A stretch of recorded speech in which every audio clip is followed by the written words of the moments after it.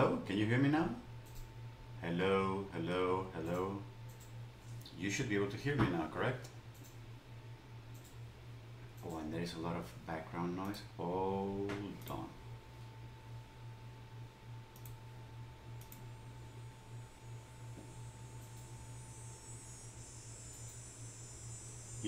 But you hear some noise in the background, right? Is that correct?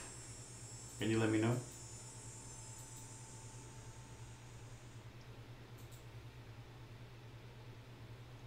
There's background noise. I'm trying a new microphone, by the way. That's why we are.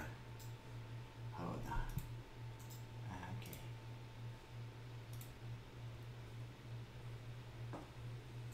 Okay. So yes, exactly. So how about this is with noise and no background noise.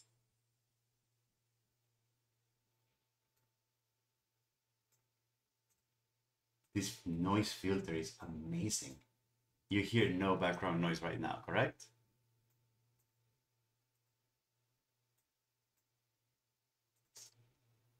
Exactly, yeah. All right, how about levels? Let me try. So I need to make sure that the levels are consistent with previous streaming. So I need to, hold on, let me mute.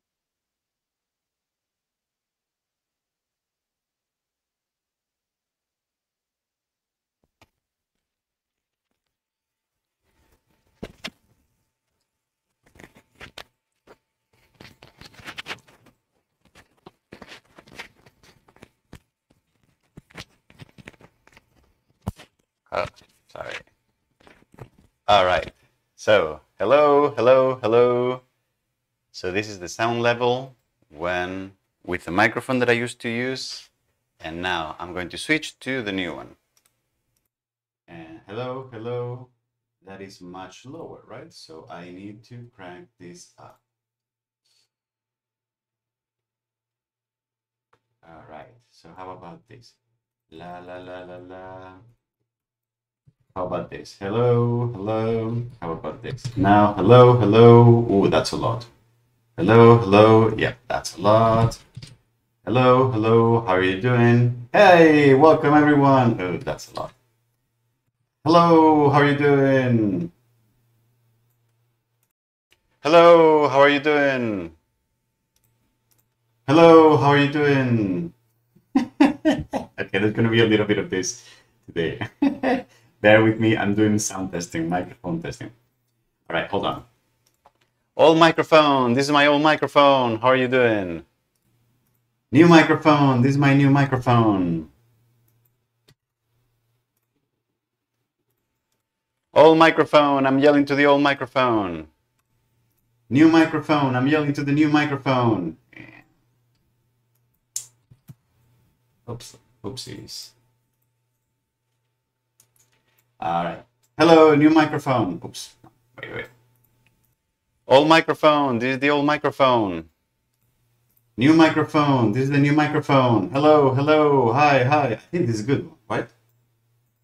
The new one has a lot of echo. Is that true? All right. Hello, how are you doing? Welcome to Parametric Camp. This is me, blah, blah, blah, poof, poof, tico, tico, vector, vector, vector. All right. Oh, can someone? Okay, so this is, I'm talking through the new microphone right now, which is here. There's an echo in the new one. Is that true? Can someone please confirm there is echo? Right now I'm using my new one, the new one. Is there echo?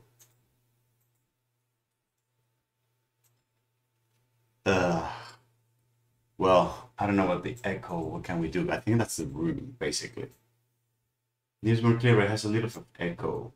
All right, hold on, let's compare. I'm going to do it. Right. Hi, welcome to Parametric Cam from my old microphone. Hi, welcome to Parametric Cam from my new microphone.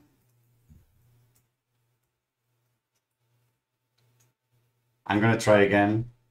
You tell me what you think about the old and new one. Testing from my old microphone. Hi, this is Parametric Camp.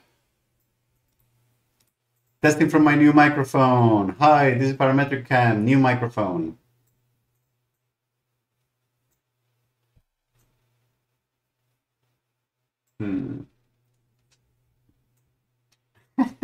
Copies here, Professor Chandra. Copies here.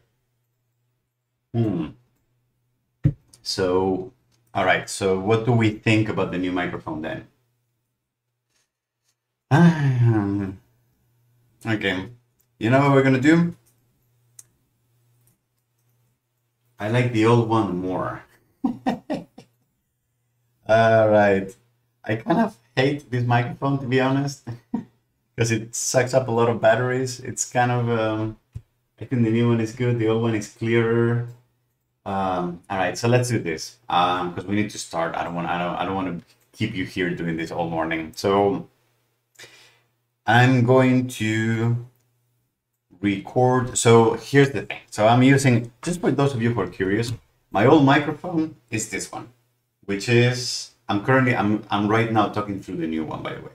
My old microphone is this one, which is a lapel that has a remote, and then the remote goes into my computer, and this is my old microphone. I'm speaking to the new one right now. This is the old one right here.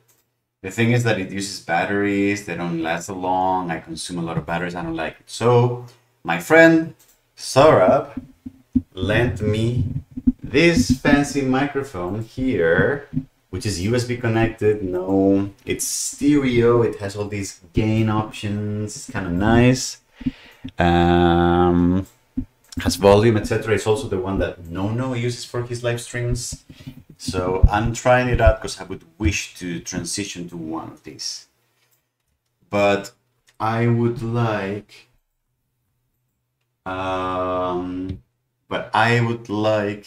to transition at some point to that kind of microphone. So what I'm going to do is I'm going to record today with the old microphone. I'm still speaking to the new one. I'm going to record from the old one. So this is the old one now. I am now streaming from the old one. And then I'm going to listen to this video that I'm recording right now. I'm going to listen to that this afternoon or in between streams or whenever I can. And I will make a decision, or I will make some changes, or I will do some further audio tests, whatever. But I would like to, at some point, transition to this so that I don't consume so much batteries. I hate that. And also so that I can take this to school where I can really use the portability. The fact that this is wireless right now doesn't have much use here in my apartment, in my office. But for school and for the new semester, we're starting next week. We're starting the Introduction to Computational Design next week. So for that, I would really wish to take this one to school. So yeah, maybe you should move the new microphone a little closer. Well, I think the problem is the echo, isn't it? So, and if the problem is the echo, then I can't really solve anything by moving it closer. The old one is cleaner, the new one needs some adjustments. I know. So that when you move the new one closer to you, it sounded a bit better. Okay. Yeah, but I mean, I can't really stream like this, right? All right, hold on. Let's do a test. I switched to the new microphone. New microphone from the desk. New microphone. Getting closer, closer, closer to my mouth. Now it's getting closer, closer. Hello, hello. How is everyone doing? Very close to my mouth. Now it's getting farther, farther away. Now on one side, now the other side, because this is stereo. And blah, blah, blah, blah, blah. That was a really bad sound test. All right. Okay, so I'm going to switch back to the old one. Old one now. Okay. And because, yes, I'm going to switch back to the old one. So what's better? What do you mean better? Better is very close to my mouth, or better is going back to the old microphone? Closer is better. All right. Then that's bad news, because I do not want to have it closer to my mouth. That's not the point. because I can't have it here. So, Sebastian, better what? Better closer to my mouth or better? No, as a streamer, use the mic closer to the. Yeah, but I don't want to be streaming like this. Not gonna happen. So if we cannot make this work from the distance, then I'm sticking to that one. Maybe I can find something that doesn't have the remote but still does the. Maybe I can find a solution like that. That would be great. And something that doesn't use batteries and can be USB recharge or something. That would be great. All right. Okay. Well, let me, after all these sound tests, good morning, welcome. How's everyone doing?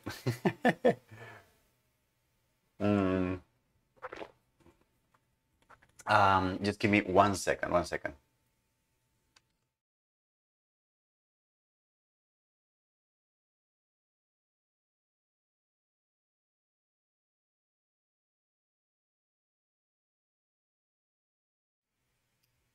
All right. Okay, sorry. All right. Let me pull something. I need to see some stuff here. No, that's not what I wanted. What do I want? I want the stream. I want my notes here. And I want, yes, okay, all right. 3, 2, 1. Good morning, everyone. 20 minutes later, 13 sound tests later. Hi, this is Jose Luis here. This is Parametric Camp. We do computational design live streams. We record tutorials. Follow us on Instagram, Twitter, GitHub, etc. if you want to know when we go live. Also, we have a Discord server, which I'm going to post a link to on the chat, where we have offline conversations throughout the week, where we share ideas with each other, we share work, we have like channels for Grasshopper questions, C# questions, snake-related programming languages questions, that kind of stuff. And if you want to know when we go live, we typically announce it on the Discord server. We typically announce it over all our social media over there, especially Instagram. I use Instagram mostly these days. I dropped Facebook, and Twitter is too fast for me. I'm a little old for that. And we also have a calendar that you can subscribe to, and then the events of when we go live will show up. So you have them here on the link. So if you're new to the channel, we do live streams where we record tutorials and then we edit them and we put them online.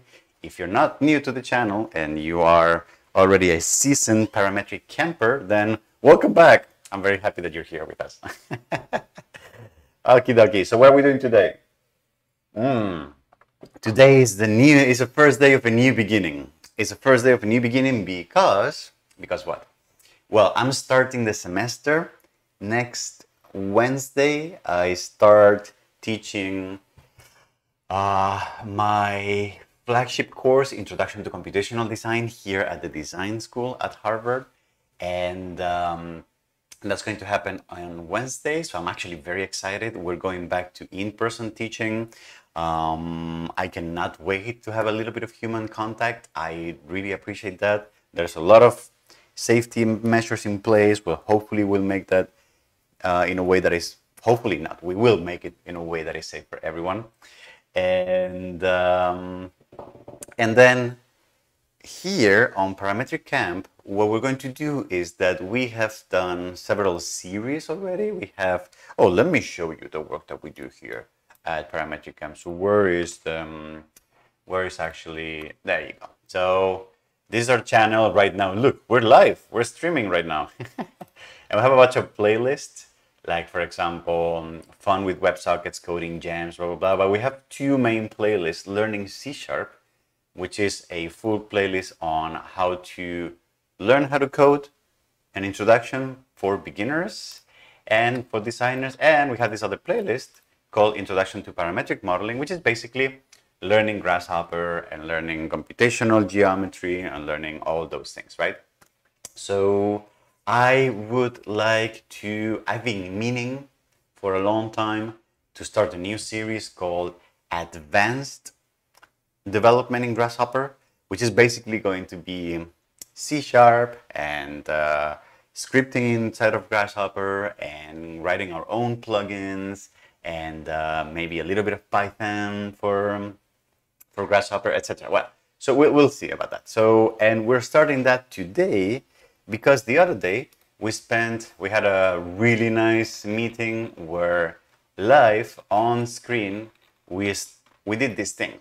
We designed the curriculum of what we were going to be teaching in this series, and it was actually super helpful because I was writing down a list of the things that I thought we needed to go over, and people from the community will help me out, give me suggestions. I actually want to thank, I see a lot of familiar faces. Arasto, Incisar, I think I've seen you before. Sebastian Dback, Hex, how you doing? Hector, Victor Lin, how are you doing? Gilan, I see a lot of familiar faces. Albert in the chat, so thanks for being here. Anyway, so that was actually really helpful. And I spent some time offline just polishing it a little and like breaking it down into individual videos, etc. So you can see that here. And what we're going to do today is we're going to start doing that. We're going to start taking a look at, we're going to start recording those videos. Okay. So what are we going to start with? So I'm going to start with a quick intro video that will be temporary. So like, hey, welcome, this is what we're going to be doing, but I will, once we finish the full series, I will record that again with content from videos from the series. So it's going to be like a temporary welcome to the playlist while we are publishing videos there. And then we're just going to start right away recording those videos. How do you feel?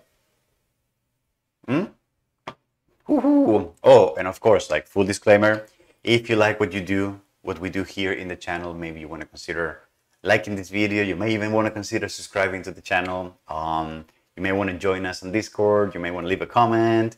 You may, I don't know, you may throw a clapping hands emoji, whatever, any kind of appreciation is appreciated.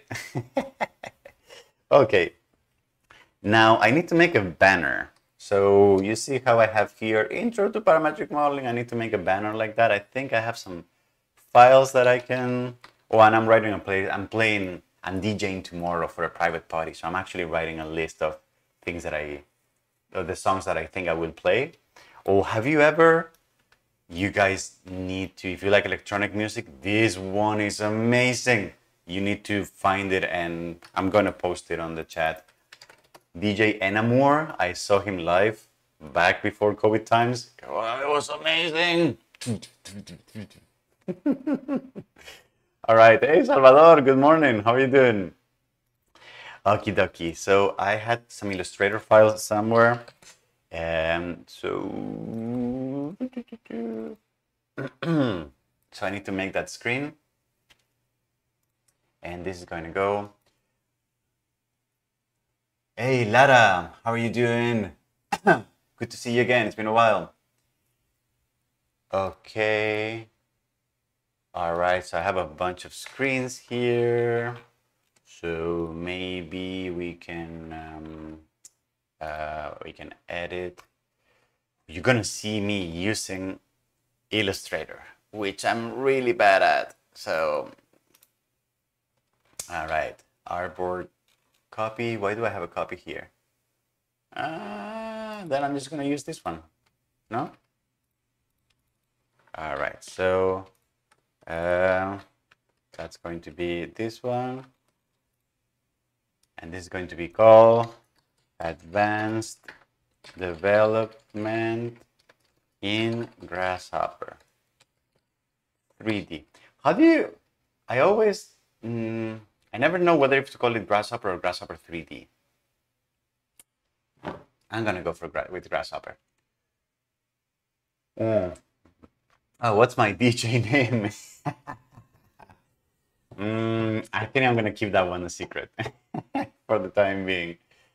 Yeah, because I think I'm fluctuating a little bit. I used to have a DJ name, but then I was not very, and I have an Instagram and a SoundCloud and the whole deal. And then I changed, and then, but now I may want to change back. I don't know what I am with that. But fine, let me, I mean, since you ask. Wait. So, alright. So this is fine. This is my DJ. This is my DJ person. I used to have a different name. So if you look through the Instagram, I used to be Brian Dre DJ. Now I'm Dr. Vector, but I'm not sure about that. So if you have suggestions for a DJ name, I will happily take them. Maybe you can post this here in the chat, or maybe you can post it on the bonfire on the Discord channel. All right, I should not have done that. I'm going to regret that. I'm very, very much going to regret that. But yes, I used to play a lot at the GSD. I used to play a lot at Burning Man. I used to play in this club in Boston called Good Life with my friends from the Flight 617 community. We had a DJ group. It was very nice. Good old times. Good old times. Okay. Advanced development in Grasshopper. I think I was talking about Grasshopper 3D because the original Grasshopper parametric DJ. The website, the old website is grasshopper3d.com. That's a little bit why I was asking. Yeah, the SoundCloud link doesn't work because I also changed the name. You guys are very needy today, huh? Fine, I'll give you the SoundCloud too. Okay, where's my... Here. All right, where are we? Okay, this is the SoundCloud link. I have a set that I actually liked a lot. It's very old, but it's this one here, and it was for the birthday party from Saurabh, the guy whom I borrowed the microphone from right now. I like that link a lot. That set. Yeah, you can satisfy our interest in the DJ live with Instagram. Lara, you're making me. I don't know what I'm gonna do with you folks. Can't seem to get enough. All right. So what are we doing? Advanced development, Grasshopper. Use artboards. Yeah, use number 5. And then I think this is 72, correct? And that is yes. All right. So that should be good, right? Hospelgar. Hey, Jospelgar, how you doing, sir? What? Where? All right. Okay. Oh yeah, you were asking on the live channel recently. Okay. Anyway, so we have this, and so that should be good. And then what I need to do is I need to come here and add another bitmap here where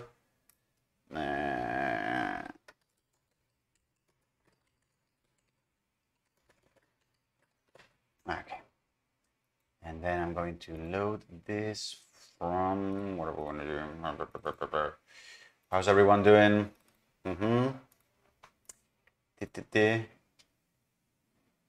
Wait to see what's going to happen around here. I miss this here. No idea how I could spend so much time away.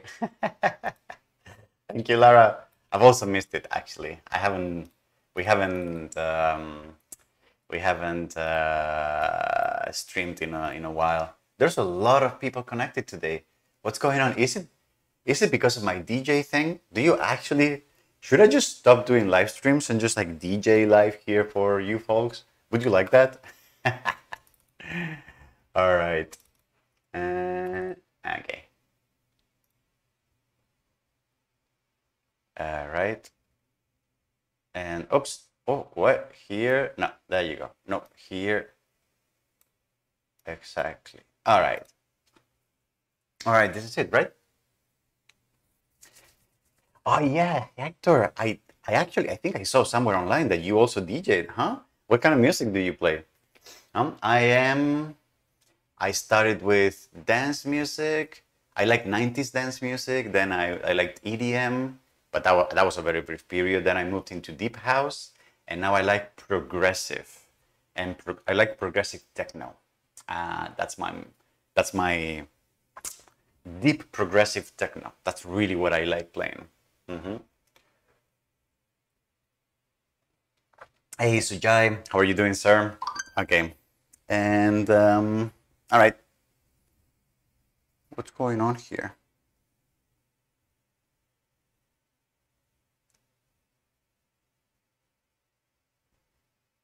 Ooh.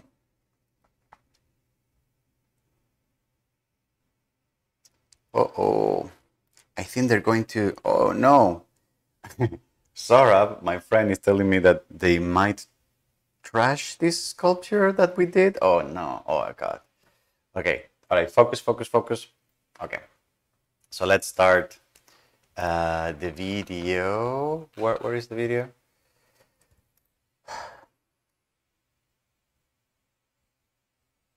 No, this is not what I, okay, here, all right. All right, so what am I going to say? I'm going to say, what is this course? What is this about?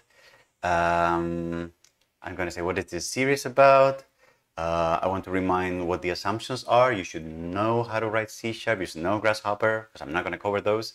And I will not get into geometry stuff. And that we will be doing, this is going to be cool. We're going to be doing exercises where we're going to build up incrementally into a Grasshopper plugin. Zouk music, Zookable music. Huh, interesting. Very Miami of you.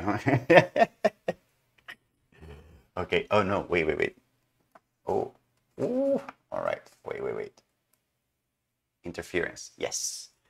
I'm a little bright, right? My forehead, it's like, I need to maybe bring down the lights. Hold on, let me try something. Because the light is very intense right now. Brightness.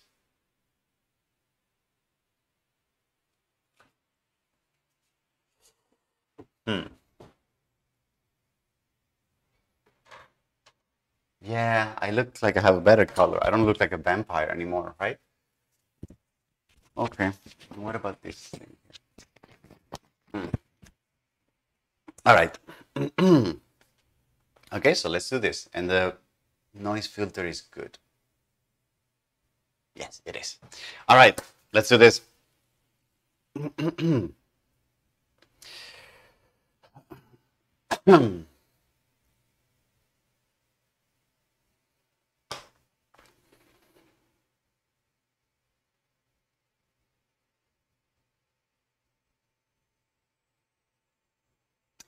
Hi, this is Jose Luis here, and welcome to Parametric Camp. Now, starting over again.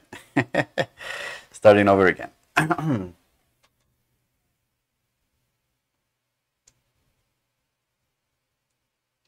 Hi, this is Jose Luis here at Parametric Camp, and welcome to our new series, Advanced Development in Grasshopper.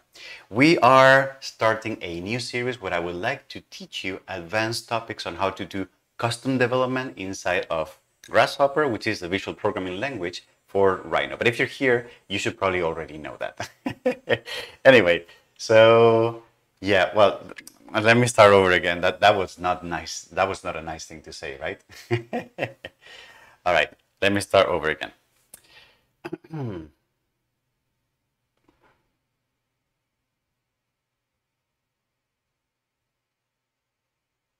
Hi, this is Jose Luis here at Parametric Camp, and I would like to welcome you to our new series, Advanced Development in Grasshopper. In this series, what I would like to teach you is how to go a little deeper into customizing the way you use Grasshopper by, instead of just using vanilla components or just, yeah, I know. Where's the coffee, right? Where's the coffee? I'm actually done. I need another one. I need a refill. Who's gonna help me with that? How's a DJ stand that turns music files into geometry as a plugin? Arasto. All right, we'll think about that. Let's put a pin on that one. Let's record the series first, and then we can start doing music plugins. All right. Where was I? Yes.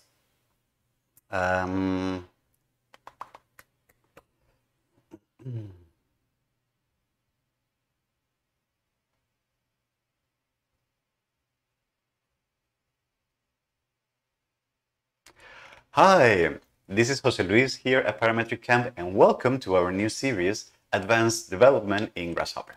In this series, what I would like to teach you is how to go beyond the standard set of tools that are available in Grasshopper, the visual programming language for Rhino, and to learn how to start customizing them and accessing the raw power that is hidden behind Grasshopper components. So in this series, I would like to teach you, for example, how to use the C# programming language to script your own components. I would like to teach you techniques, how to do custom previews, custom baking, and custom many things that are not accessible from regular components. And then we will be leading up into how to actually develop and write our own components so that they can be published as a plugin.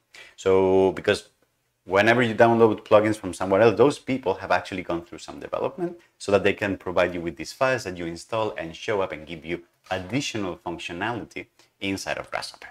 So I think it's going to be super interesting. This is an advanced, it's going to be an advanced series. So the assumptions here is that if you are watching this, is because you already know how to write C# code. No. Let me start over again. Starting over again.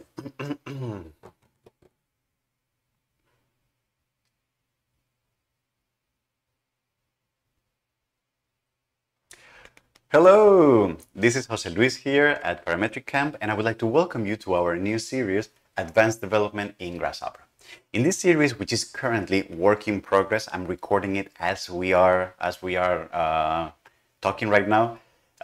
In this series, what I would like to teach you is to go beyond the standard set of tools that Grasshopper, the visual programming language for rhinoceros, that the standard set of tools that Grasshopper gives you, and I would like to teach you how to customize those tools and how to create your own components inside of Grasshopper. So I'm going to be teaching you a lot of things, such as, for example, how to use C# scripting within Grasshopper, how to customize the way components look and behave with custom displays, with like many other tricks that I will teach you, building up to the goal of this, the main goal of this series, which is teaching you how to write your own plugins for Grasshopper.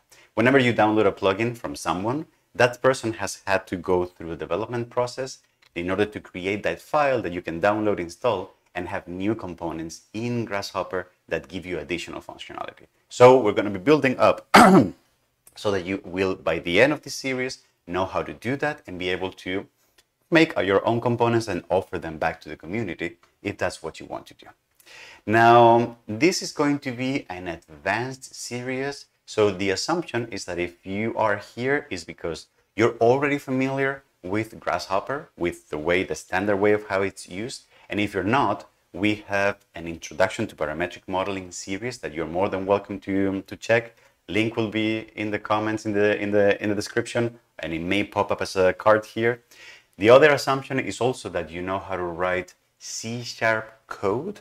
And if you don't know how to do that, then we also have a playlist called Learning C# Introduction to Programming for Designers.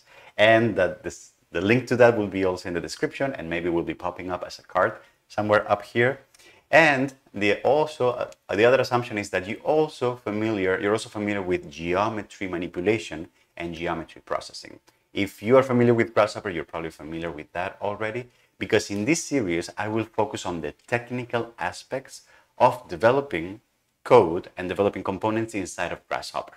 And I will use a lot of examples of geometric manipulation, but I will not go deeper into why those geometrical manipulations, what they mean, etc., etc. I have other series where we talk specifically about geometry.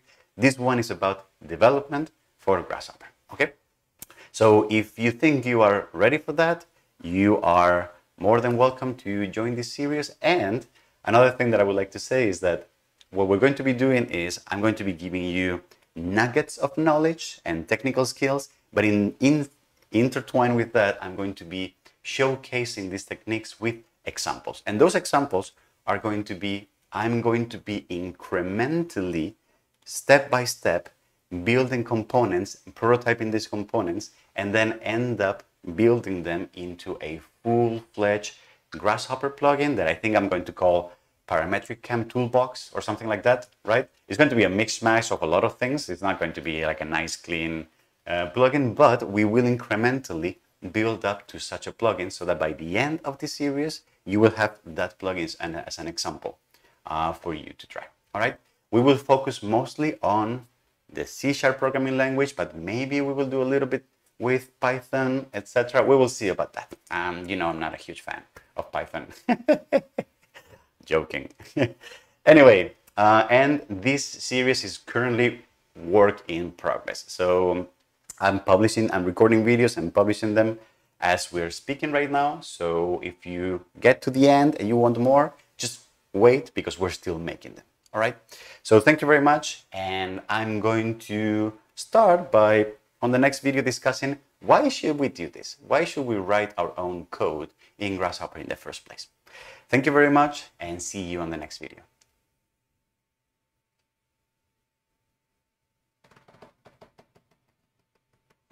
All right. Do you know which plugin would be super fun and super useful? A plugin that you connect your MIDI controllers, so your turntables, you connect them to the computer, and then you can read values from the MIDI controller, like turntables, like the knobs, whatever, and then use those knobs and the sliders in your physical controller as slider values inside of Grasshopper. How cool would that be? Huh? Just throwing it out there, Arasto/Hector. Just throwing it out there. Anyway, that was the intro video. I think it was longer than I expected, but that happens all the time. And now the next video that I want to do is, why should we write Grasshopper? Why should we write Grasshopper? Let me go back to here.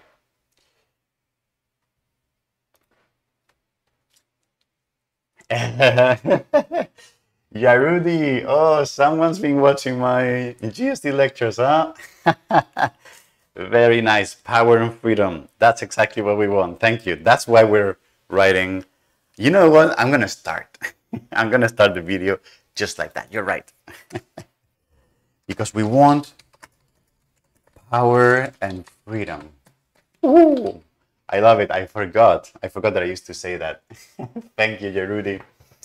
All right. So now, what should I show on the screen for this one?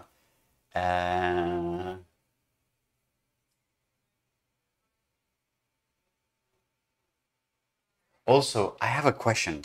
So, yeah, about this. I want to ask people on the chat right now. Where should I be for this series? Should I be here on the lower right side of the screen? Or should I be all the way over there? Where should I be? On the right? On the left? On the right? On the left? Where should I be? Because I feel that here I will typically have the Rhino screen, and then I will have the Grasshopper screen over there at the right. So I think that it would make more sense to stay here. But most other videos, I've had them here. But I feel that if I'm going to be doing Grasshopper, Grasshopper scripting. The Grasshopper scripting, what? Left. I think so too. I think I should go left, like here, because typically I will have a Rhino screen here, then I will have Grasshopper over there, and then when I'm going to be doing a lot of C# scripting, so I will probably like double click and have the floating window somewhere over there, I guess. That side makes more sense to me. I think so, right? The problem though is that as soon as we move to Visual Studio, the moment we move to Visual Studio, then it's going to be the other way because code is going to be here. So my head will be on the way of the lower lines of code. So I will have to transition to the other side. I mean, I can do that. We can just have video on separate sides. It doesn't really matter, right? This is my OCD kicking in right now. All right, so I'm going to start, yes, we're going to do left side for Grasshopper, and then I will move to the right whenever we will go back to Visual Studio. All right, okay, so now going back, okay, so yes, so I'm going to open some Rhino.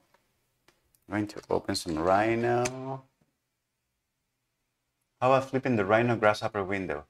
Ooh, I think I'm too old for that. Rasta, you mean, what, you mean doing this?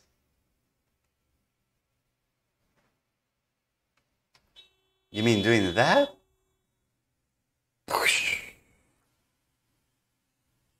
Wow. Can we do that actually? I've been using Grasshopper for 12 years already. I have never had the screens like this. I feel so uneasy. So uneasy. Swap Rhino and Grasshopper windows. Oh my God. Gonzalo? Is that you from the ETH? Is that Gonzalo?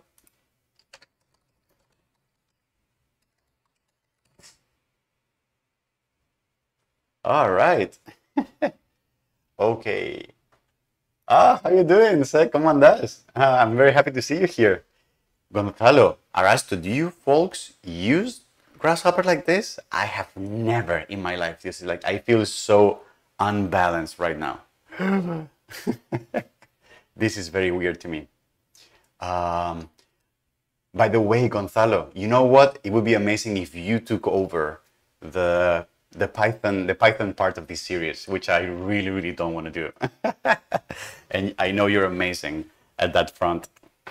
By the way, can I give a shout out? I'm gonna give a shout out. Wait, Gonzalo Casas, where are you? Yeah, sorry, you showed up here. Now you get a shout out. And for that, I'm gonna go to the other side here. Yes. So Gonzalo is currently a researcher at the ETH in Zurich. He works with the Grammation Color research team. Is that true? If I say something that is not true, just correct me, please. And he is an extremely savvy developer. He's also one of the main contributors to the robotic branch of the Compass project, a huge, amazing Python library for computational design. And I'm a huge fan of his work. So thanks for being here. All right. Yes. Oh, and by the way, he is going to be teaching a workshop at the next Acadia workshops. What are the workshops? Acadia workshops. What are these workshops here? I think you are all the way down here, correct? Yes. There you go. With Stefana Parascho from Princeton and Romana, who's also from the ETH. And I have never met Beverly or Edward, but I'm going to assume that they're also amazing people if Stefana, Gonzalo, and Romana, whom I'm a huge fan of, have brought them over. So unfortunately, the workshop has been sold out for 3 weeks already. But if you're interested, I will. If you're interested, like sometimes people drop registrations, so just keep checking, see if somebody drops and you can join. It's going to be amazing. And correct me if I'm wrong, Gonzalo, but you're going to be controlling the robots at Stefana's lab in Princeton. Is that correct? Or are you going to be controlling them remotely from the ETH? Huh? I don't know. You let us know in the chat, okay? This is what happens when you show up. You get a shout out. All right. Now, going back to the main topic. I don't know how I feel about this, but I see a point about having stuff here and then the output showing up here. But I think I'm too old for this.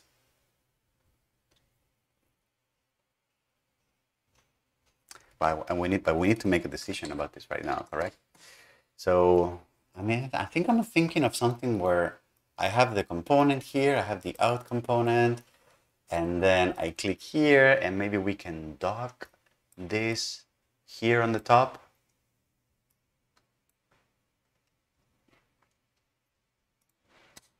And then here is where we write, maybe. And then I can be here on the right-hand side.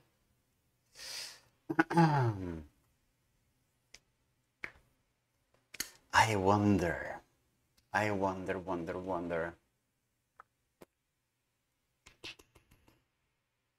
I'm still taking suggestions, by the way. Or we could do this, and then we could dot this here, and then we could just have it here, and then have a screen here, and then my head is on the way,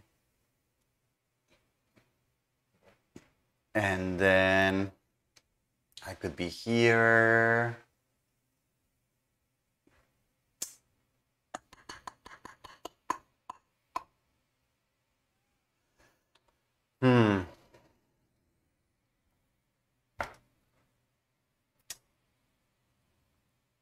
I think I'm going to go for this arrangement.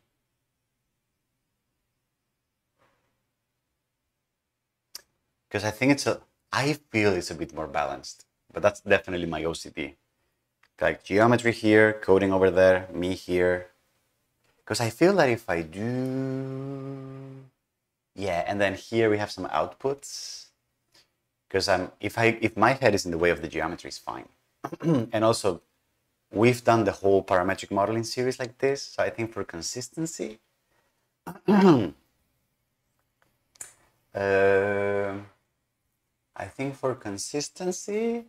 with the other videos, I think I'm just going to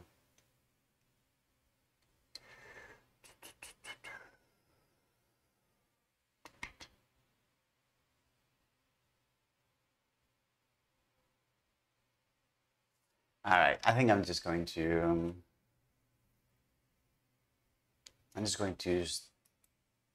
keep it like this.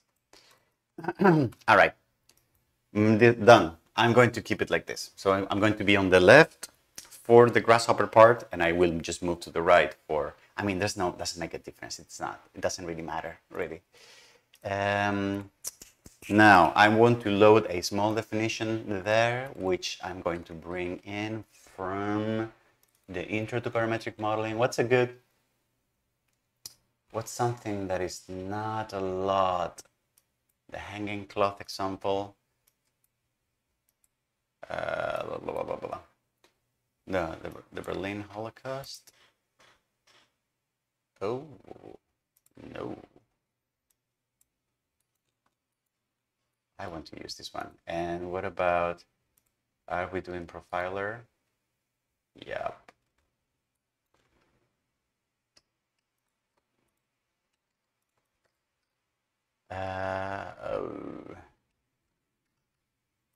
I'm going to hide this, and I'm going to do some ghosted.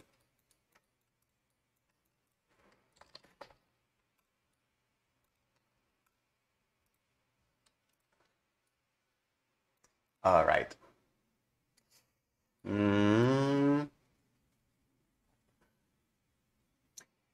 Lara, I think only administrators are allowed to post.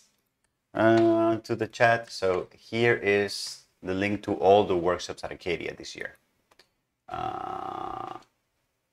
So I don't think anyone can post. So you can only share stuff on the Discord, actually.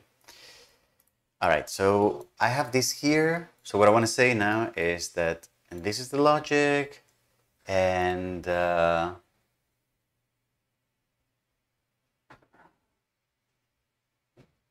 this is the logic.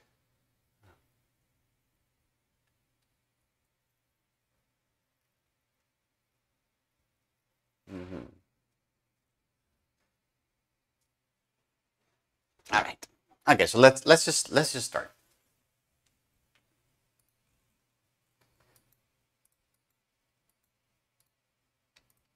Let me crank this up a little bit because I would like to have like some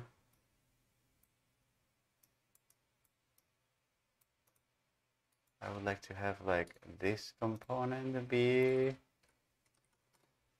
I would like to have a profiler. Exactly. That's what I wanted.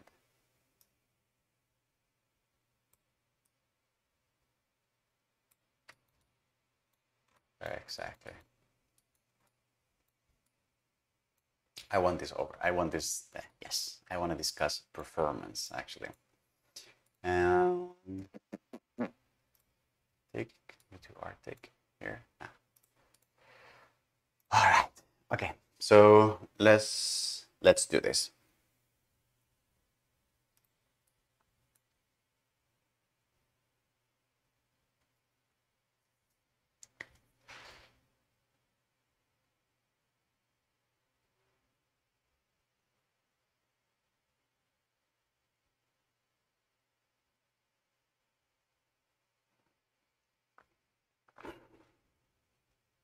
Hi, this is Jose Luis at Parametric Camp, and let me follow up with the previous video where I introduced the new series that we are just recording. No, because this video is going to be permanent, so I don't need to talk about new or blah blah blah. Going over again.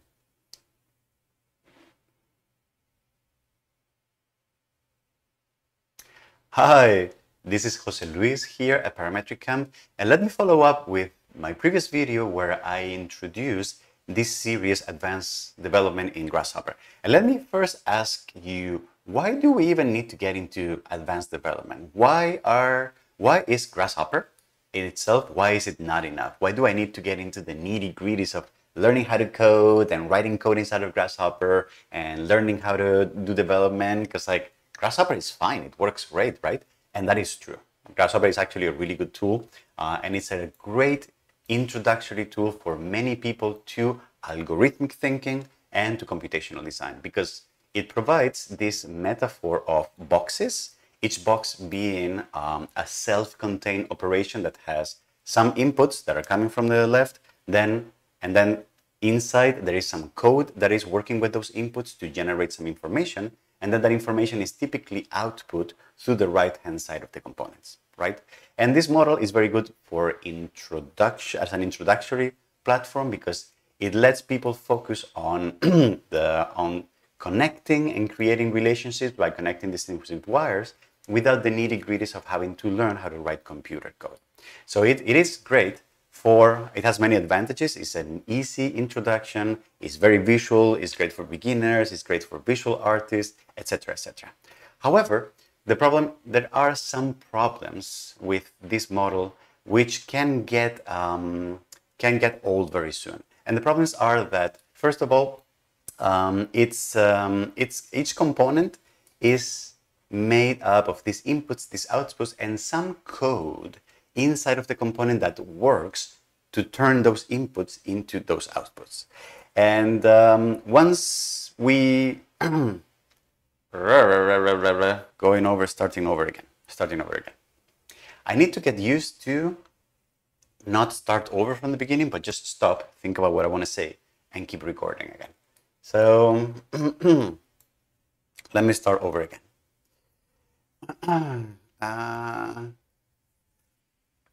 Oh, and I didn't say because we want power and freedom, right? Where are you, sir? Yarudi. I forgot to say that we want power and freedom. Woohoo!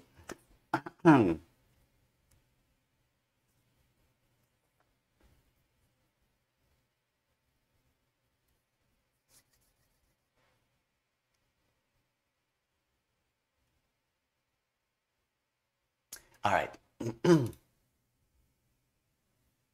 I'm going to try to, if I don't know what else to say, just stop the video, think about it, and then continue the video. Just edit it all together. I need to remember to do that. Let's go.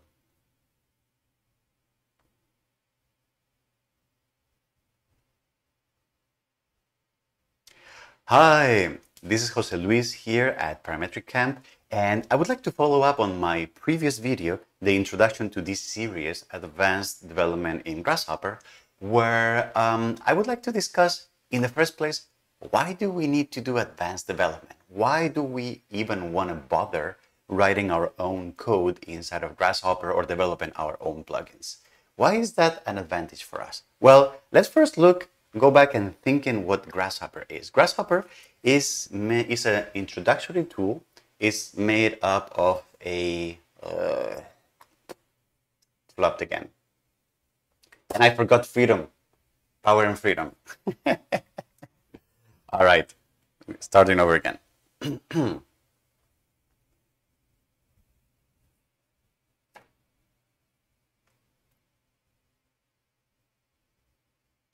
Hi, this is Jose Luis here at Parametric Camp, and I would like to follow up on my previous video on this series, Advanced Grasshopper Development, where I would like to discuss why do we even want to bother doing development in Grasshopper? Why do we even want to bother writing code and creating our own plugins, our own, etc.? Why is that? Grasshopper is great, it's easy, it's introductory, etc. Why would we want to mess up with it and make our lives so difficult? Well, you probably know me already from other videos. The first thing I'm going to say is that, of course, we want to do that because we want power and because we want freedom. And customizing always leads us to those two things.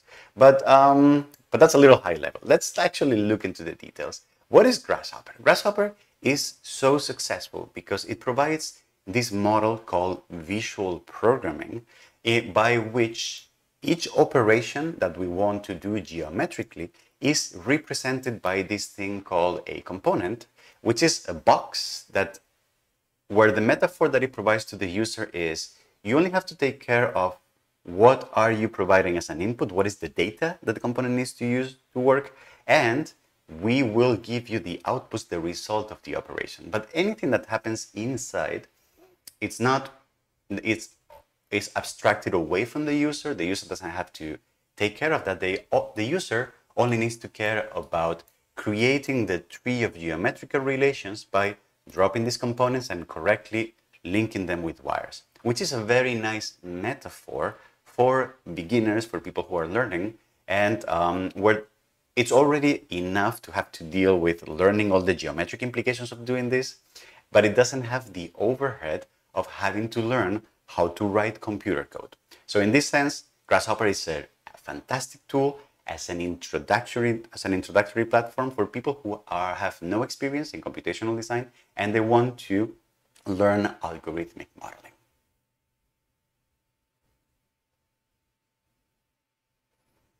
All right, that was a pause, and now I'm going to think what I'm going to say next.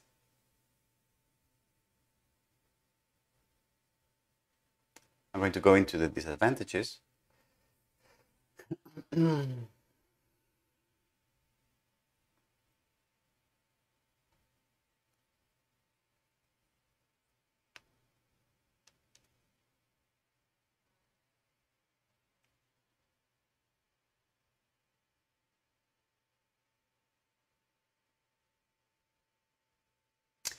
However, some of the disadvantages of using Grasshopper for people who are getting more in the expert domain of things, or when you're already very familiar with the tool, is that you hit some limits very soon. And those limits are, for example, the fact that Grasshopper has pretty good performance, but it's not fantastic performance. The idea is that because every operation, every component is encapsulating a bunch of code, and it needs to have additional code to parse the inputs, parse the outputs, convert them, etc., etc. You can think of each component as a tiny, tiny program, and then have each component has a lot of I'm making a really bad job at explaining this. So I'm going to start over again. Starting over again.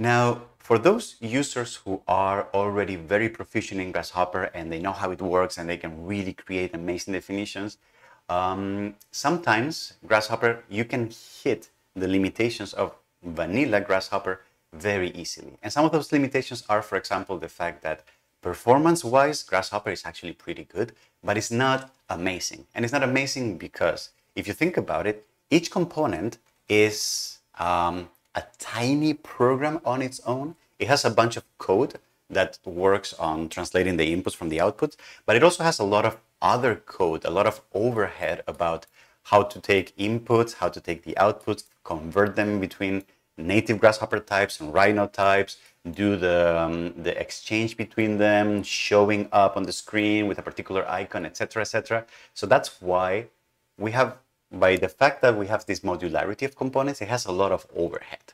So if instead of working with components that exchange data between them, we just have like a big fat component that does all the work, then performance-wise is actually much, much better. So we will see that in this playlist, in this series, very soon. On top of that, it could be argued that if you are reaching an expert level in Grasshopper, you may actually want to know what is going on behind the hood. Inside of the subdivide surface component, what is the code? What are the operations that are happening inside that are giving me all these points that are subdividing the surface into an equal grid of UV points? Because you are already at that expert level, right? So in that sense, Grasshopper, because it provides this black box model of not having to deal with code or not having to care with it, about it, it's really good for beginners. But when you're an expert and you're actually asking yourself those questions, I ask myself those questions all the time, then it has the limitations that you can't really learn more or learn deeper what's going on by just using these components. You need to move on to writing your own or finding other sources, etc., etc. So it's not great for learning past the expert, the advanced level. Now, also, large definitions in Grasshopper can be really confusing. I don't know if you've ever heard the term Grasshopper spaghetti, but basically, I don't have an example right now, but when you write large Grasshopper definitions and then basically you see this like twine of wires connecting things with each other, it can get really messy. And you need to be really good at grouping things together with colors, giving them names, etc., so that things are legible.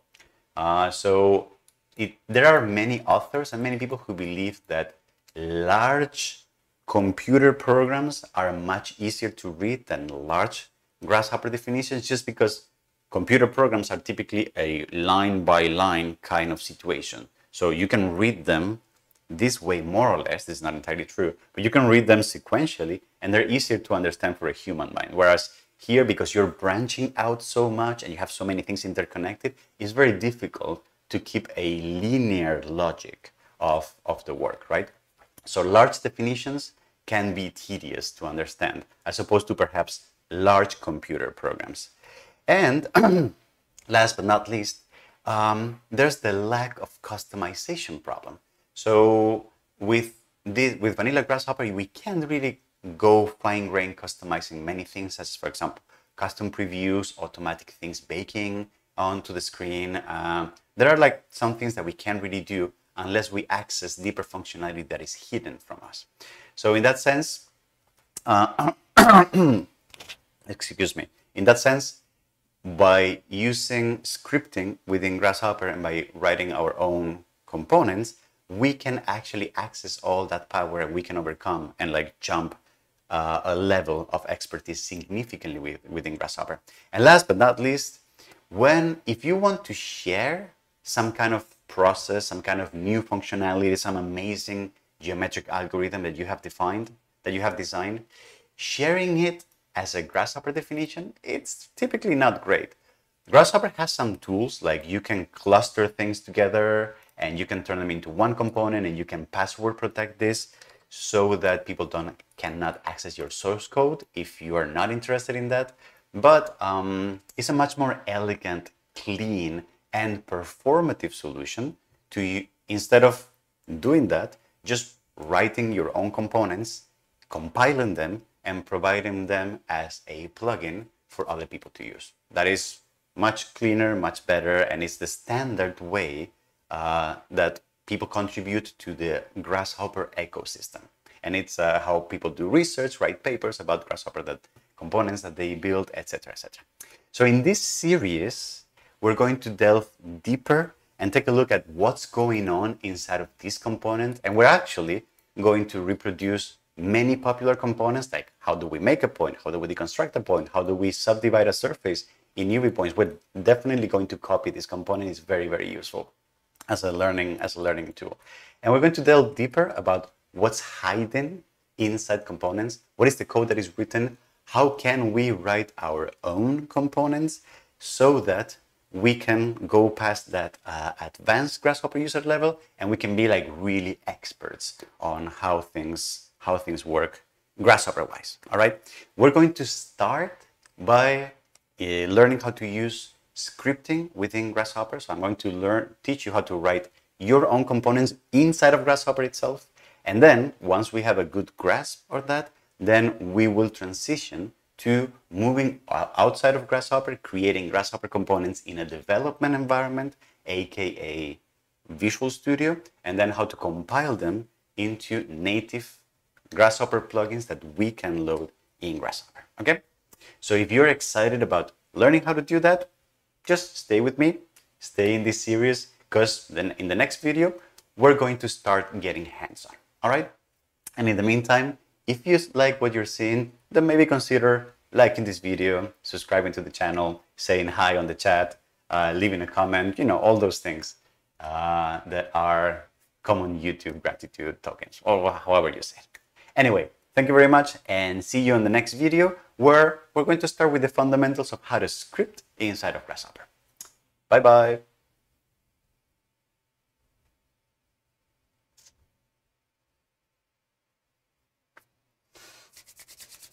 All right. Poo-poo, Rafael, it's been a while. How are you doing, sir? Sanat. Oh, I'm very happy to see so many excited people. Woohoo, let's do this. All right. So I want to not save this. I also don't want to save this one. I don't want to save any of these. And oh, thank you. Thank you very much. And I need to take a bio break. So can you give me 1 minute? I will be right back. Hold on.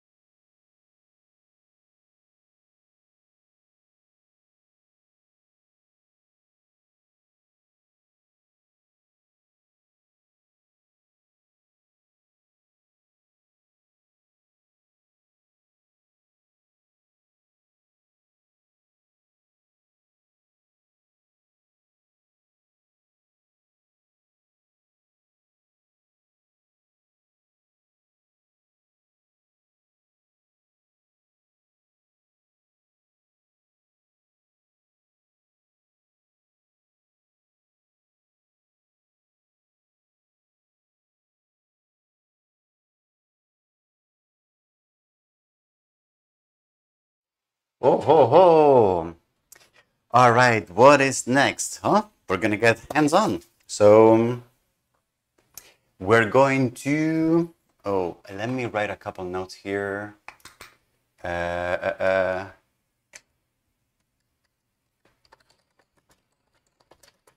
Remember, I am writing myself some notes for when I edit the videos.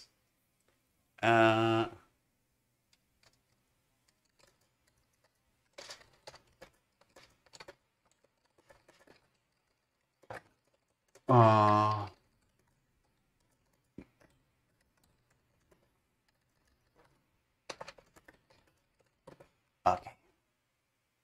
Do I want to do that there? No, I'm going to create another file. Ooh, sorry. Okay, so that's going to be.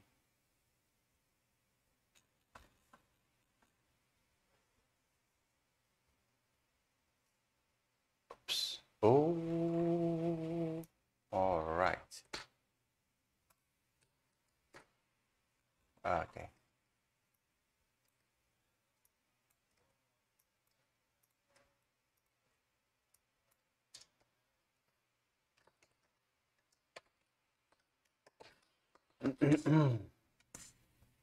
Okay, so I got this here. Wonderful. Can you hear me?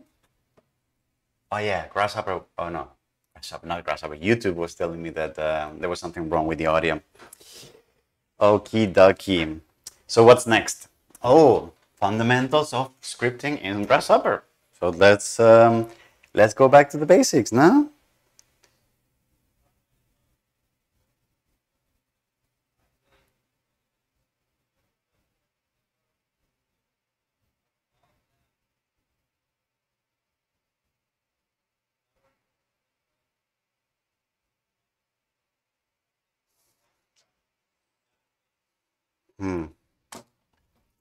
All right.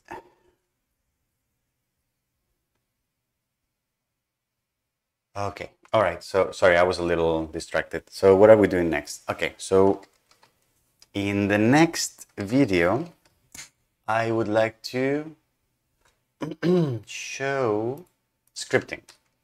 Okay. So this video is going to be about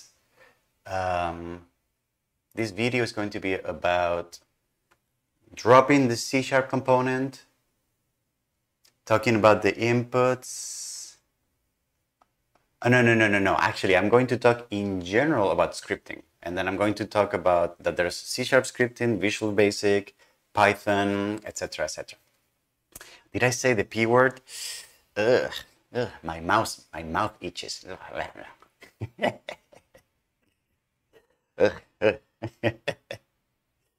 my God. Anyway, what am I going to? So yes. Okay. Sorry, I'm a little distracted today. I just yes. Anyway.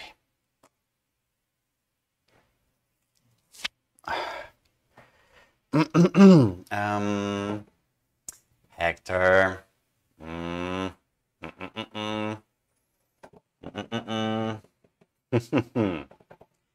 Kaushik, I'm not a huge Harry Potter fan, so I'm not sure I get the reference. I know that it's a Harry Potter reference. I just don't know what it means. Which is already good enough, I think. No? I got some of my Harry Potter facts there. I just don't know them very deep. Anyway, so yeah, so this. All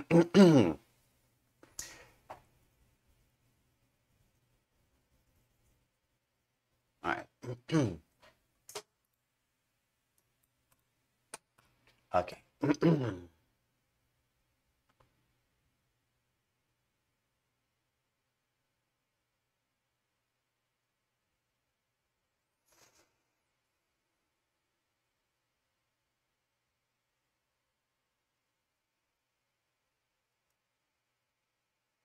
Ah, all right. Sorry. I never cease to learn new things with you. folks. I love it. All right, so fundamentals of scripting in Grasshopper. Okay.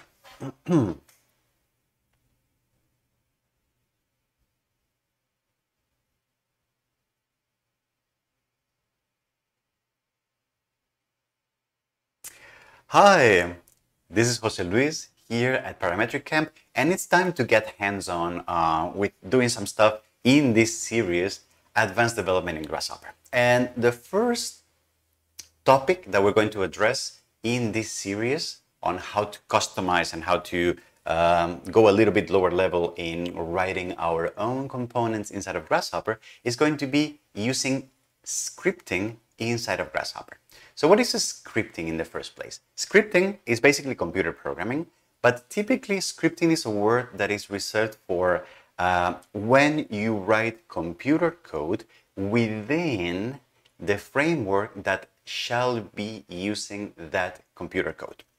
It's a way of saying that I got confused, but I was on the right track.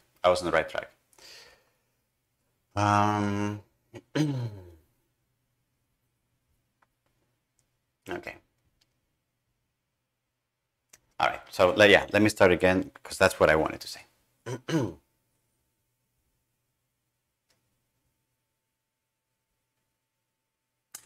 Hi, this is Jose Luis here at Parametric Camp, and I think it's time to start getting hands-on in this series, Advanced Development in Grasshopper. And the first thing that we're going to do is we're going to learn how to customize the behavior of Grasshopper and create our own components by using scripting inside of Grasshopper. But what is scripting in the first place? Well, scripting is writing computer code like computer programming is.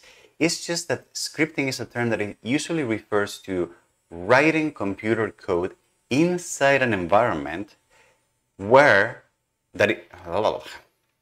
okay, starting over again. And let me think about what do I want to say for scripting. I want to say that scripting is writing computer code inside the environment that is meant to execute that computer code and with the goal of customizing the behavior of that environment. That's what I wanted to say. And I want to say that that is as opposed to writing code for standalone applications such as Windows application, mobile apps, etc., etc. So yeah, it's like scripting is like customizing the behavior of some program using code inside of that program. That's what I wanted to say, exactly. So I'm going to start over and try to say it.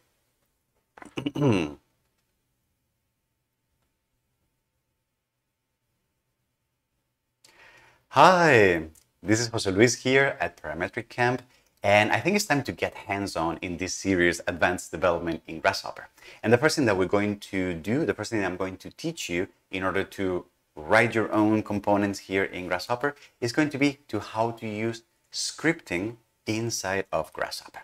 But what is scripting in the first place? Well, scripting is writing computer code, writing computer programs, just like any other computer programming work.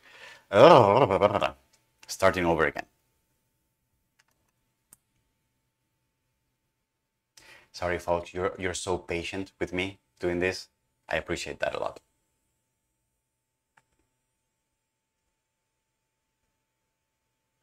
Hi, this is Jose Luis here at Parametric Camp, and I think it's time to get hands-on in this series, Advanced Development for Grasshopper. And the first thing that I'm going to teach you is how to use scripting to create your own components. Now, what is scripting? Scripting is basically writing computer code, just like in any other platform. The only thing is that the term scripting is typically more specifically writing computer code inside an environment that is going to be running that code and with the goal of customizing how that environment actually behaves. This is as opposed to, for example, writing computer code with the goal of creating a standalone application that will be executed by Windows, such as like a Windows app, a Mac app, a Linux application, or writing a mobile app, for example. Here, the goal is instead of having a standalone thing, being able to write code inside an environment to customize that environment, okay? And Grasshopper is actually really great at giving us tools to do that because it has three main ways of allowing you to do scripting inside of it. So if we go here to the Math tab, you can see that there's a full category called scripting that has some evaluations and expression. And you already know that I love the expression component if you have followed me on the Introduction to Parametric Modeling series. But you can see that we have here three components that allow us scripting. We have the Visual Basic one, we have the Python one, and we have the C# one. So what are these components actually about? Well, these components are very interesting because what they do is that they allow you to double click on them, and when you double click on them, this window pops up that is a small development environment where you can write computer code. This works for the C# one, this works for the Visual Basic one, which is very similar, and this works for the Python one, which just popped up on my other window, which is slightly different, but it's very similar as well in behavior. What is the difference between the three of them? Well, as you probably have guessed, they are three different programming languages, so you can script in Visual Basic, Python, or C#. All right? And what's very interesting is that each one of these allow you to customize the inputs, so what you feed it as data, to customize the output, and then to also have like a console kind of environment where you can print things, but not change the behavior of the component. All right? I will explain very soon on the next video how to actually work with this. What we're going to do in this series is that, first of all, we're not going to use the Visual Basic component at all, because Visual Basic is a programming language that had been used for Windows applications since the very early onset of Windows. But these days, as of 2021, it's kind of declining, and I don't think it's a very popular language anymore. And basically the functionality is so similar to C# that honestly, between you and I don't see why you would use Visual Basics as opposed to C# right now. There are some people that believe that Visual Basic is better for interactivity things, so like keyboard, mouse, like clicking on the screen, that kind of event handling behavior. But since we're not going to be doing much of that, and Grasshopper is also not about that, it's about the geometry and stuff, we're not going to be using Visual Basic at all in this series. Now there's the Python component, and you probably already know that Python is a super popular language, and that people believe that it's really great for syntax, whatever, blah, blah, blah. I have very different opinions, if you already know me as well. but it's a very popular one, and it's getting a lot of traction, and I see more and more people doing scripting inside of Grasshopper using Python. Okay, now we may or may not touch upon Python development at the very end of this series. I can't promise right now, so if the videos are there, then I decided to do it. If they're not, then maybe sometime in the future. But if you're a Python person and you're savvy, many of the things that you will learn here in this series will be translatable and applicable to Python development inside of Grasshopper. The main reason why we're not going to do Python, the main language in this series, but instead we're going to be using the C# scripting component as the main development component in this series is because, first of all, we already have the Learning C# playlist going on, so maybe that's somewhere here in the description or as a card, whatever. So you can already go to that playlist if you want to learn how to write C# code. But most importantly, this is the main reason actually, is that whenever we transition from scripting inside of Grasshopper to writing our own native plugins that we can load inside of Grasshopper, like Machina, like Firefly, like Pufferfish, like all these components that people contribute to the community.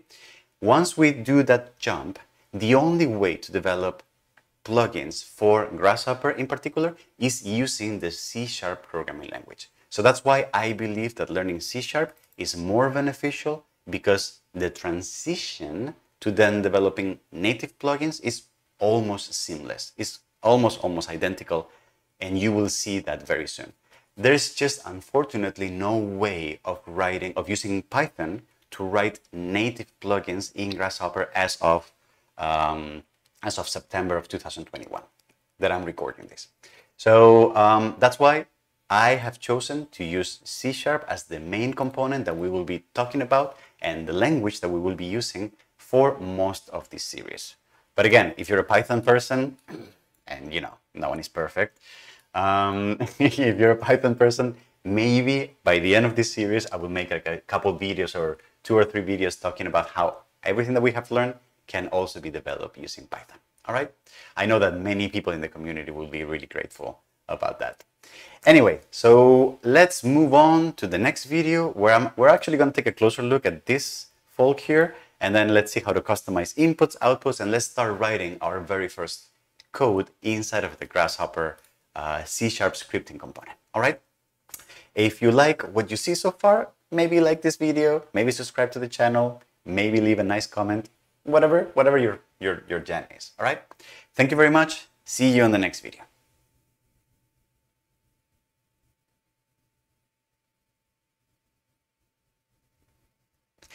Beautiful.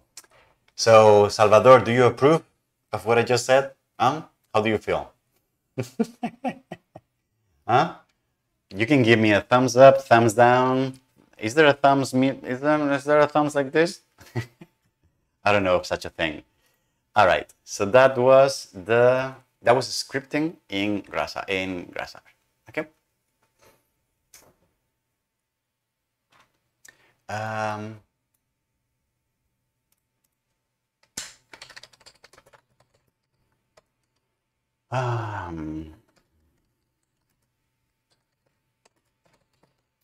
Okay.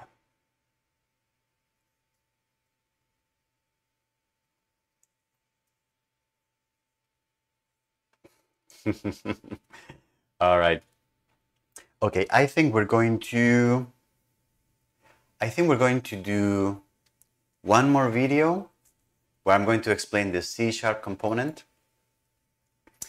Where I'm going to explain the C# component, and I'm going to do a couple of examples with simple arithmetic like additions, blah, blah, blah, whatever. I'm going to explain inputs, outputs, the out console. I'm going to override the text, etc. And then we're going to take a lunch break. We're doing a double stream today. Just so you know, we'll have another live stream. I think I have it scheduled for 2 p.m., but I may want to start a little earlier. Yeah, Koshik, yeah, this camera has a very aggressive white balance. So it is true that when the light levels are very different, it switches colors very fast. That's actually a very good point. I wonder if I can stop that. I wonder if there are options to... Okay, no, that's not. I wonder if there's options to control the behavior of the camera. Oh, if anyone was ever curious, I'm using a Logitech Brio. It's a really, really, really nice camera. It can do 4K and it can do 60, blah, blah, blah. It's a really nice camera. But the lighting levels are amazing. Camera is not available. Oops. I wonder. Autofocus, auto white balance. Okay.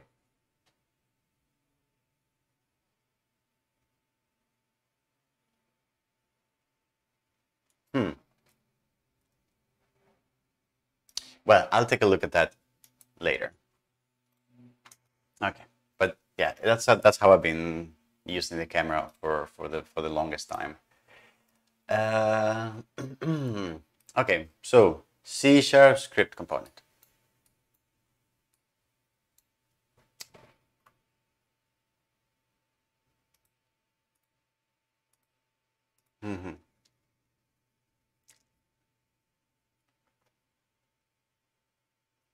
I'm actually going to full screen this. Yeah.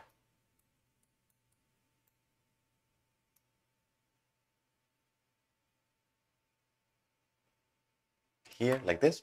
Yep. All right. I'm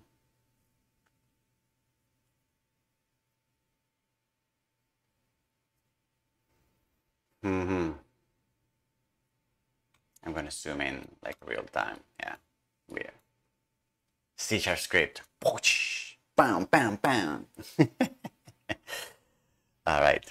I have clearly had too much coffee this morning. Oh no.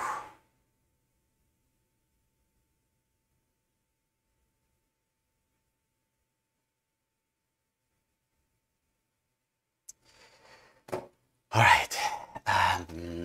Okay, let's do this.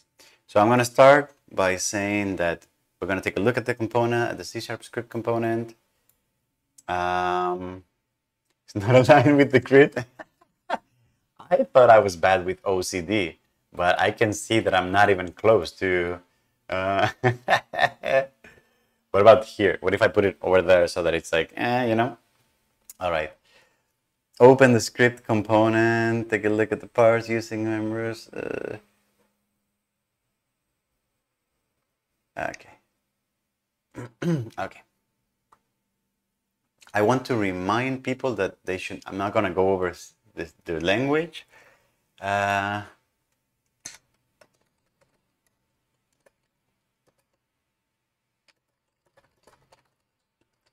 Okay.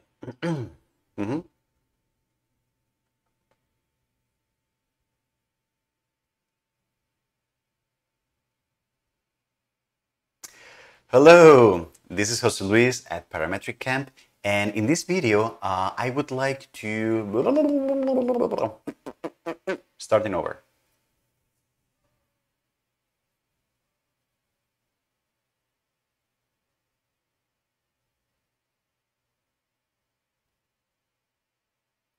Hi, this is Jose Luis at Parametric Camp, and in this video from the Advanced Development in Grasshopper series, I would like to delve a little deeper and introduce you to the C# script component. I would like to go over what it is, how it works, how do we change the inputs, the outputs, and how do we write some code and start creating our own basic Grasshopper script components. All right. Now, full disclaimer, as a reminder, in this series, Advanced Development in Grasshopper, if I'm going to say that again, I don't want to say it twice. So I'm going to start over again.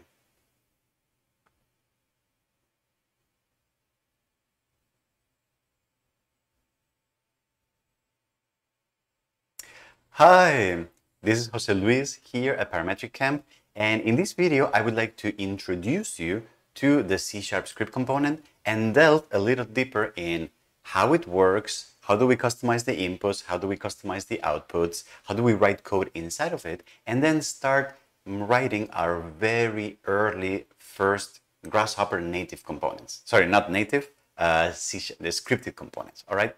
And just a reminder, in this series, Advanced Development in Grasshopper, I'm going to assume that you're already familiar with the C# programming language. And if you're not, you're more than welcome to check any of our resources, like the Learning C# playlist that should have a link on the description and maybe a card popping up somewhere over there.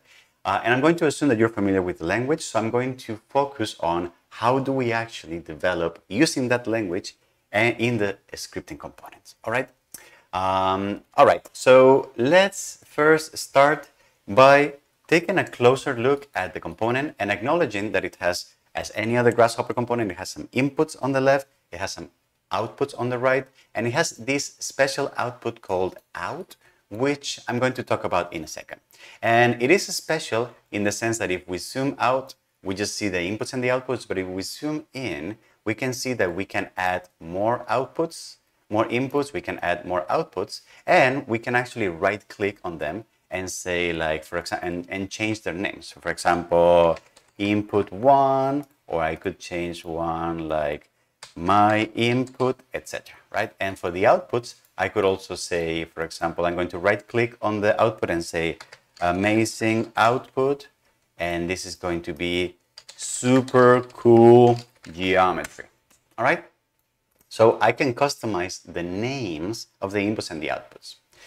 So, but how do I actually script or do anything with this component? Well, we can double click on the component, and then what we will get is this development environment, like the script editor, which will allow us to write computer code inside of this component. All right. And if you're familiar with C#, you're going to be familiar with many of the things that you're going to see here. So I'm actually going to expand all the regions here so that you can see them full on, all right?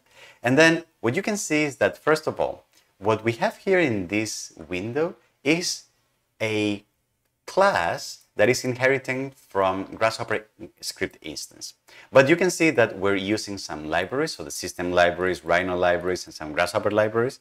You're seeing that the script instance that we're working with has some fields, so it has like print methods, it has access to Rhino common, cooperation, blah, blah, blah. So I will explain many of these in the next videos. You don't have to take care, you don't have to worry about them right now.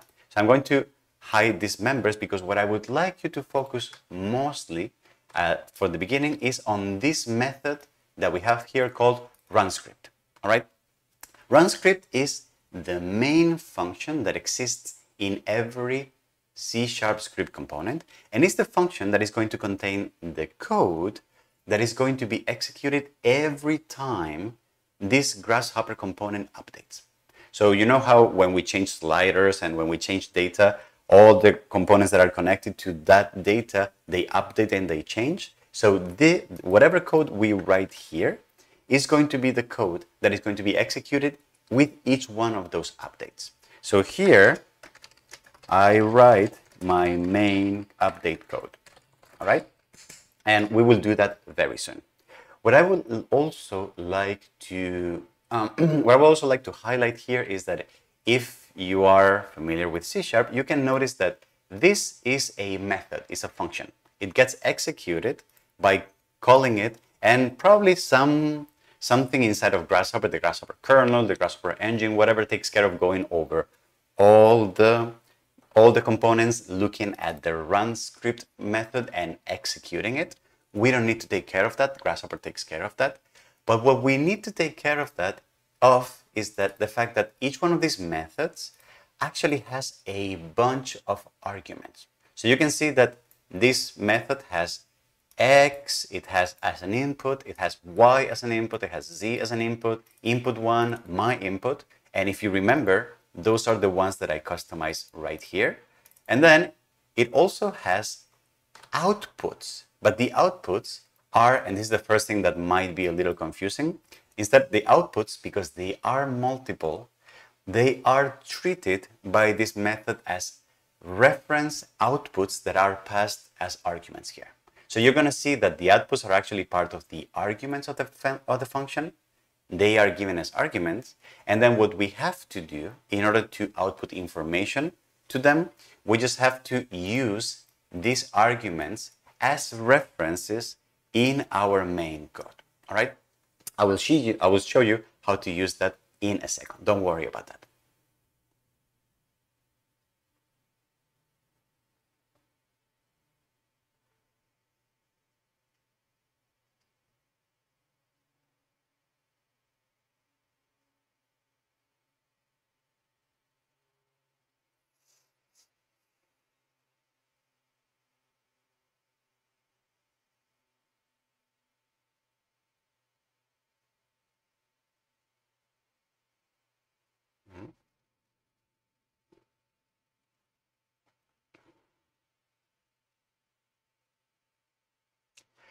So let's take a look at a very simple example. I'm going to actually remove this component that got a little complicated, and I'm just going to drop a new fresh one.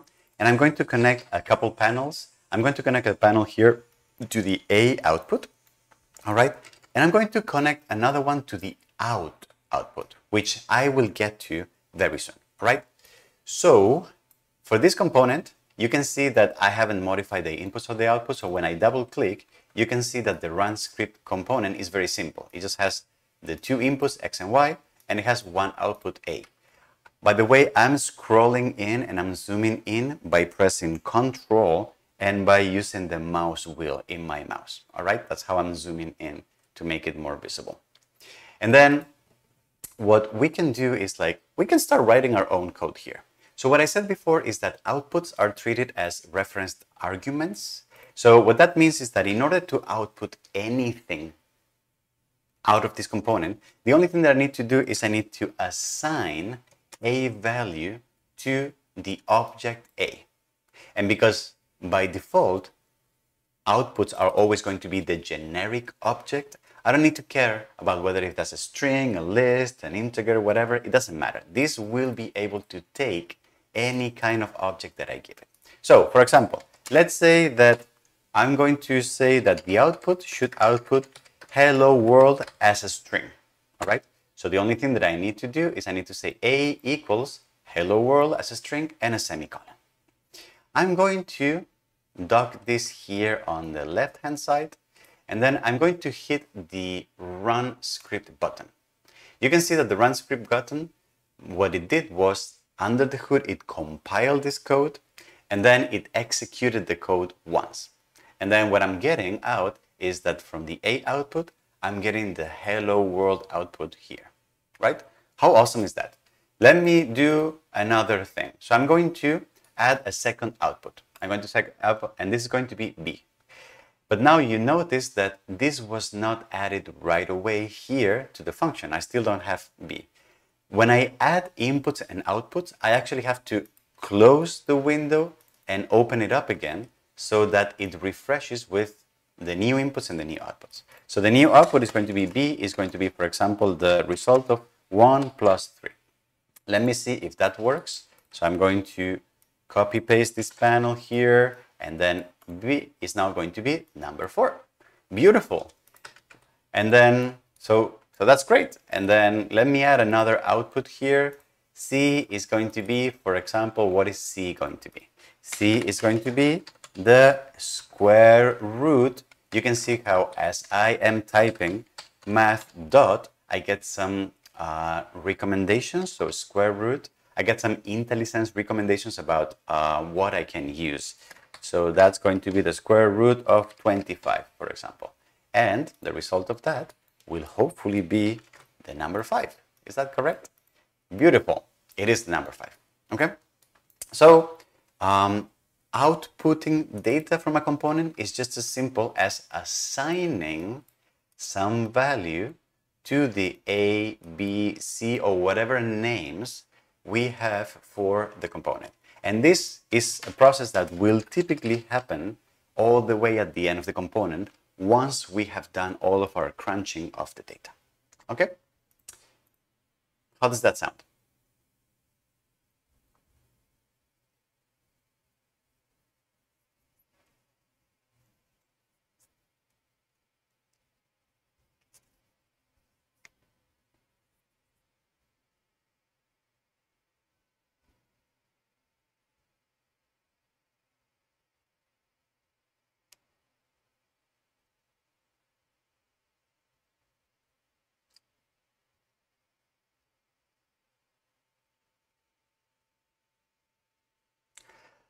But now, of course, what we want to do is we probably want the outputs to be somehow related to input data that is coming from into the component, right?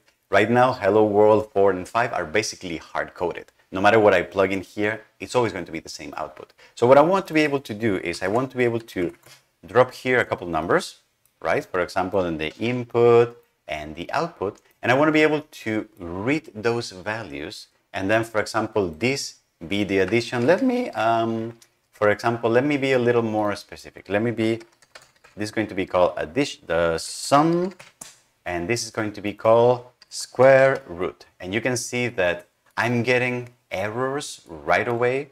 And these errors are because since I have changed the name of the outputs, you can see that B and C do not exist anymore because I changed the name. So B should now be the value number, the name sum, and this should be square root. And if I run this code now, you can see that everything goes back to normal.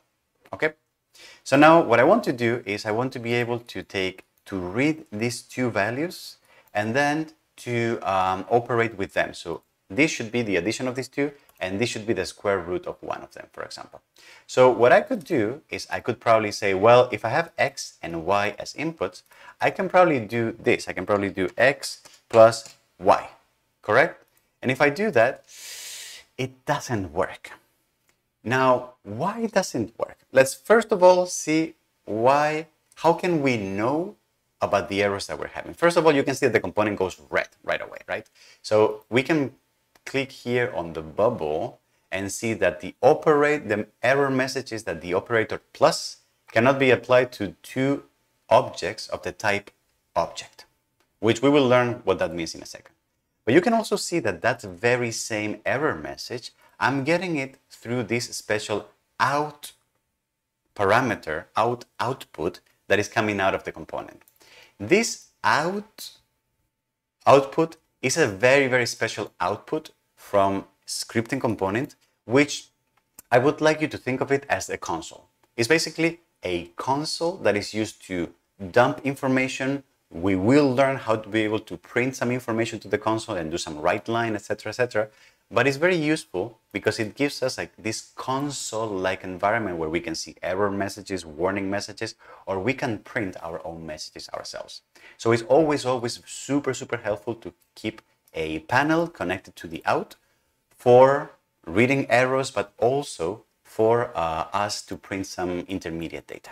Okay, so now let's take a look at what is the problem here. I cannot add two objects of the type object and object.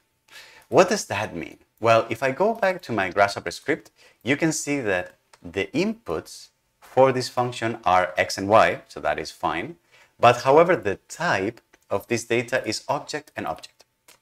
What that means is that by default, when I create new inputs for C# script components, the type for those inputs is the generic object. And the generic object, we haven't really talked about that, but it's basically the most base object that every other type inside of C# inherits from. The good thing about that is that this typically gives us some flexibility. The bad thing is that C# doesn't know if these are integers, doubles, strings, whatever, out of the blue. So what we need to do is that we actually need to be able to customize that the input of these two components need to be double numbers instead of strings or instead of the generic object. How can we do that? We can do that by right-clicking on the input and noticing that there's a few things that we can actually customize. So there's a few things that we can customize. So for example, the type of the input, we can customize it here by saying, well, instead of being the generic object, which is what it is right now, you can see that we have a whole list here of Boolean, integers, doubles, strings, datetime, IDs, etc. We also have like geometrical types, point, vector, boxes, transforms, lines, curves, etc., etc., which we are going to see very soon. But for the time being, in the next 2 or 3 videos, we're going to stick to vanilla baseline root C# types. So if I want this input to be of the type number, so I probably want to choose a double here. And for Y, I also want to choose that this has to be of the type double. And look at what just happened. So the component started working right away. And if I double click, you can notice that the scripting component has replaced these object types from object to double. You could say like, oh, Jose, why don't you just type that in here? Well, any grayed area inside of the C# script component does not allow me to overwrite it. So I can only overwrite whatever it's clear white. So those modifications, I cannot do them manually by typing. I actually have to go in and select options from the menu. All right. Another option that will be super, super important, but we're not going to talk about yet, is the access type. All right. What that means is that we can choose those inputs to accept just single items, and this is how we're going to work by default in the next few videos until we get into lists. Or we can choose to have that input be lists, and therefore what we get is, instead of just one number, we're turning that input into a list of numbers, or we can choose to have that input be of the access type data tree. And therefore, if I double click, you can see that now what I have here is a data tree of double elements, which data trees is not part of the C# basic, is part of what Grasshopper gives us, and I will explain in detail what data tree structures are, how they work, and why they are so interesting. So for the time being, we're always going to be working with item access by default because we want to work with individual elements one at a time. All right? But now that we have set both of these to be doubles, then we can just double click. You can see that these are doubles and will be treated as doubles, and we have no problem in now saying that this is going to be the square root of x, for example, and the square root of x happens to be very close to the number pi, right? So that's very interesting. All right. I could add more. For example, I could add, multiplication, and then you can probably guess how, if I do that, then multiplication is going to be x times y. And if I run that and I hit and I plug a panel here, you can see that that's the number 100. Okay, beautiful. So that was actually pretty easy, right? What is next?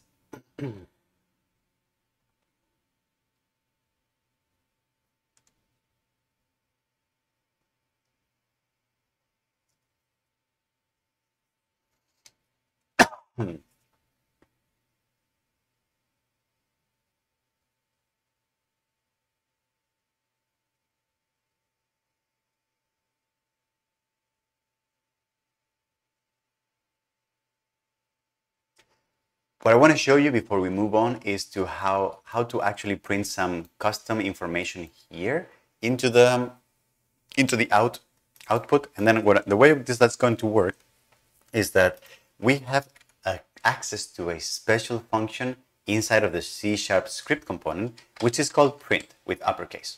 And you can see that print can take any text object, but it can also take any object with argument. So for example, here we can say, hello message to the console.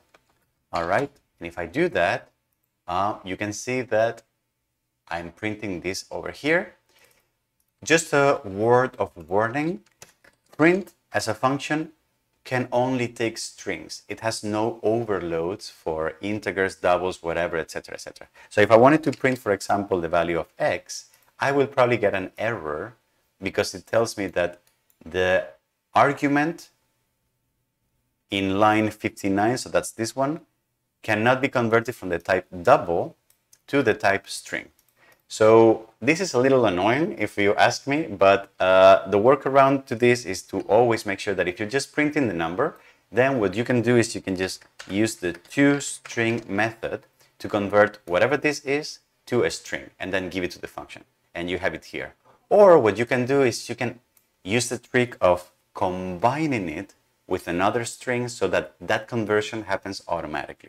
So you can say, for example, first input value was, that's a string, and then if I combine it with x, then x will automatically be converted to a string. All right, so you can see first input value was the number 10. Okay.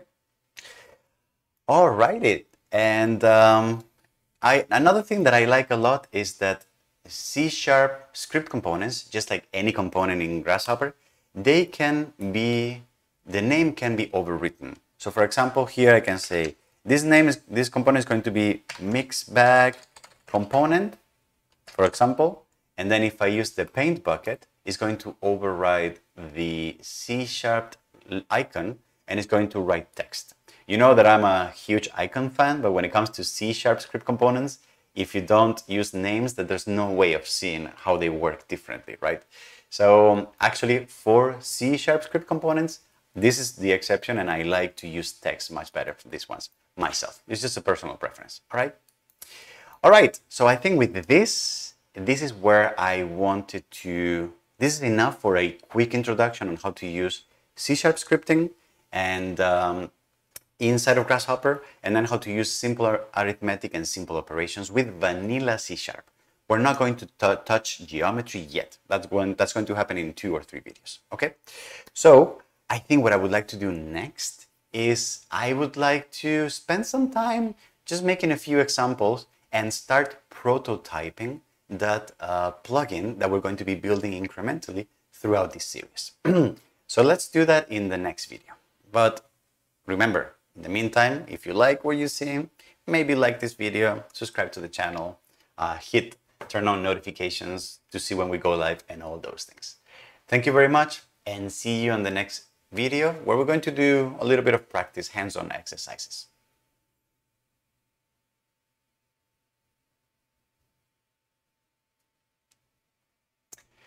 Alrighty. Okay, it's 12, so I think I'm going to take a break. I'm going to take a lunch break.